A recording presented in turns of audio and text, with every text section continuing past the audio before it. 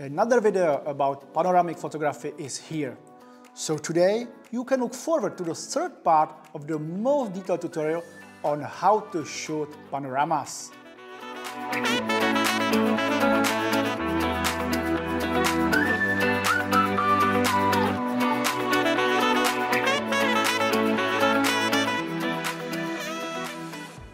Alright then, let's get to it. So we have the composition and we know which lens we'll use. Wait a moment, actually we don't know. How could we know? So which lens should we choose?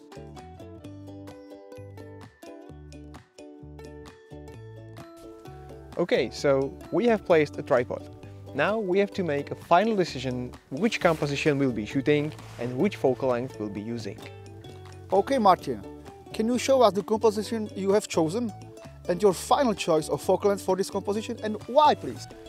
This is the composition we have chosen. There are some beautiful mountains in the background, the water and some stones in the midground, and this beautiful tiny pond in the foreground, which is beautiful and we can see under the water for all the structures inside. We have already mentioned that we should try to get the most out of one spot, but we should take enough shots so that the viewer doesn't realize they are all from one photo spot. What does it mean? Just try out all the lenses we currently have available. Personally, I do it like this.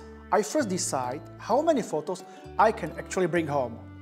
Let's consider the ideal example already mentioned, where we have the opportunity to take a composition from one identical spot before sunrise, during sunrise, and then sometime after sunrise when the sun is higher in the sky. So first, the pre-sunrise composition. For that, there will be typical cold or blue tones, with the horizon beginning to glow, and in this part of the sky it starts to color into reds, oranges and yellows. Since the sun hasn't risen yet, there is relatively little light in the landscape. Therefore, we need to choose longer exposure times. However, this brings one complication. The dawn is breaking and the light is rapidly increasing. So if we decide to shoot, let's say, 50 minutes before sunrise, a wide panorama in multiple rows, we encounter a significant problem. The first photograph will be exposed correctly according to the current lighting conditions. But before we finish perhaps the second or third row, the light dramatically increases due to the aforementioned long exposure times. Therefore, the last photo will be very bright and overall each photo will not match tonally and in some cases even in color with the one next to it. Alright, but what about that? There are basically two options. The first option is quite complex and I recommend it only to truly experienced photographers. So, as we shoot gradually and the light increases, we must shorten the exposure time for each photo or for every second or third photo. This way we'll get roughly the same amount of light onto the sensor. However, this method is quite demanding, requiring high experience, and even then it's not flawless, especially because you are estimating the shortened time. Additionally, each photo will still be somewhat tonally different. So before we start stitching the photos into a panorama, we need to harmonize them tonally and color-wise. Fortunately, for example, Photoshop has a fairly good tool for this, but still it can't perform miracles. However, we have mentioned that this method is very complex, and honestly, I personally don't prefer it much either. Only in the case where the pre-sunrise composition truly demands wide panorama in multiple rows. Then, however, I try to help myself a bit. How? By adjusting the ISO. In one of the future videos, we'll focus on exposure parameters for compositions with low light levels and also for night compositions. Precisely determining the correct exposure parameters is crucial there. But even now, I can say that logically, we must increase the ISO slightly for pre-sunrise compositions, at least by 2 EV or 3 EV compared to the base value.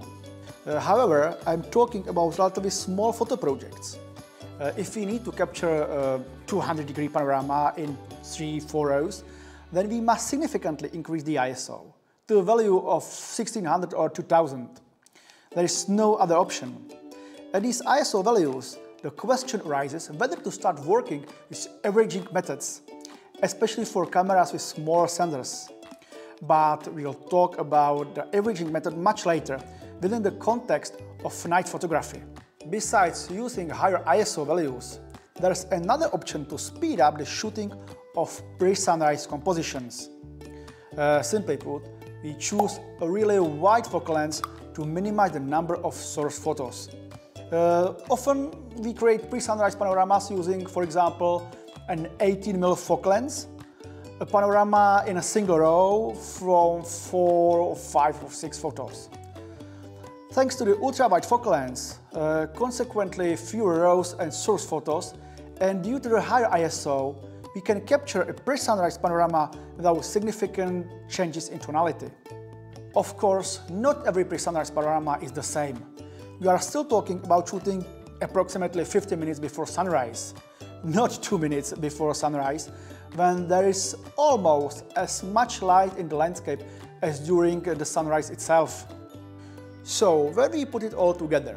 For me personally, a pre-sunrise panorama is synonymous with working with ultra-wide focal lengths, combined with properly set exposure parameters. Then we have sunrise panorama. We can call it, for example, the main panorama. In this case, we are not limited by time. There is enough light and we can choose any focal length. But is that really true? Not entirely. The freedom of our choice is influenced by the geographic location, that is the place where we are shooting. In other words, significantly far north, like the Norwegian Lofoten Islands, the sun is very slow. Even in the winter months, it still has beautiful colors for an hour or 2 hours after sunrise, almost as if the sun were just rising. In fact, we had several expeditions to the Lofoten Islands in mid-November.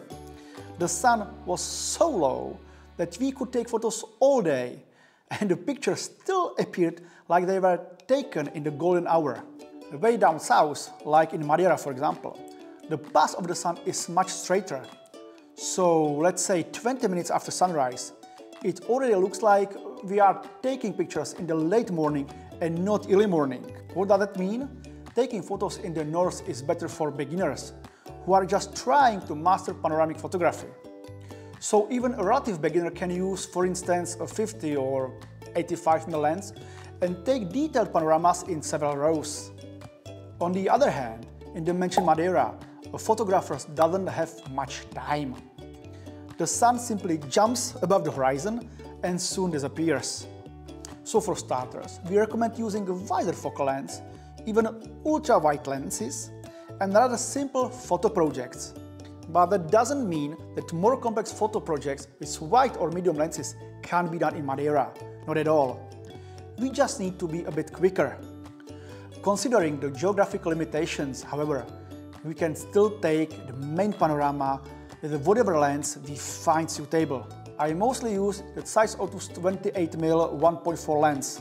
Currently is the Zeiss Loxia 25mm f2.4, but not exclusively.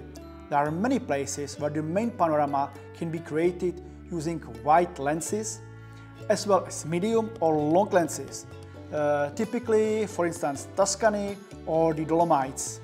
Post-sunrise panorama, panoramas taken after the main panorama, sort of like a post-sunrise panorama, are usually the icing on the cake. It's not always the perfect light for taking them, or it can be difficult to find the right composition. Most often in this case, we use a long lens and try to show the viewer just a narrow landscape shot, which otherwise gets lost in the wide-angle main panorama. If I had to personally count how many times I shoot post-sunrise panoramas, it's probably about 10 to 20% of the time.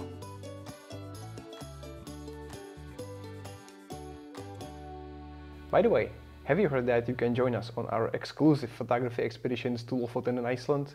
If you want to know more, check the link below.